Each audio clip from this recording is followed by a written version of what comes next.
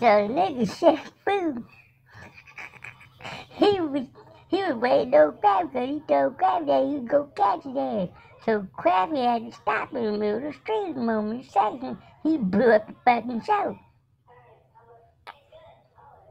So I was amazed. Her and the sugar mamas huddled up and said, "This nigga got a problem." He said, "No wonder he needs a psychiatrist." Krabby stopped it. He stopped everything. He wanted to tangle with Officer Shakir. He said, "Fuck it, I'ma be like that song, but we gonna rearrange it." Drove the Chevy to the levee, but the levee was dry.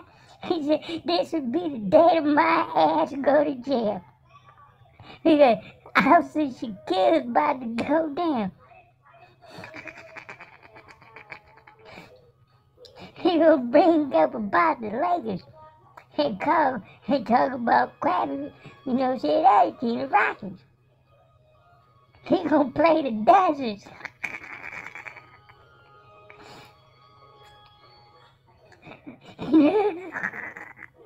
So Krabby couldn't function right.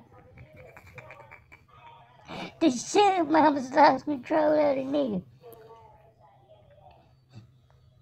which they thought they had control.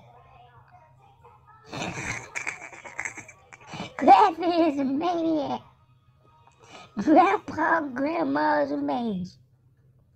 Guess who had to get Krabby off of Shakir? It was Grandpa.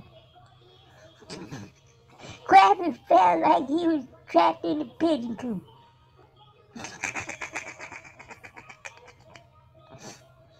He tried to find his way out. And down the tunnel, he saw a light.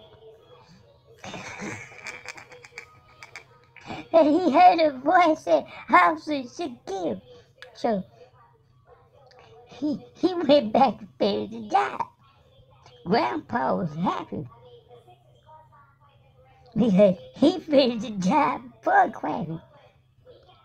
And they had to get the hell out of Dodge. Yeah, this nigga really worked for the government.